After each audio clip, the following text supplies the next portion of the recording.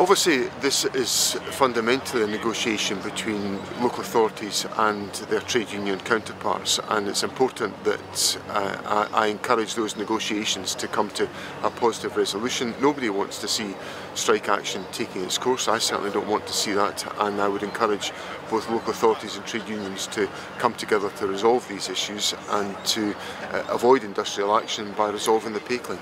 There's huge pressure on the public finances, and I think I've made it abundantly clear throughout the election campaign the necessity for significant investment in the public finances to strengthen the public finances, to strengthen our public services and to address the many challenges that we face.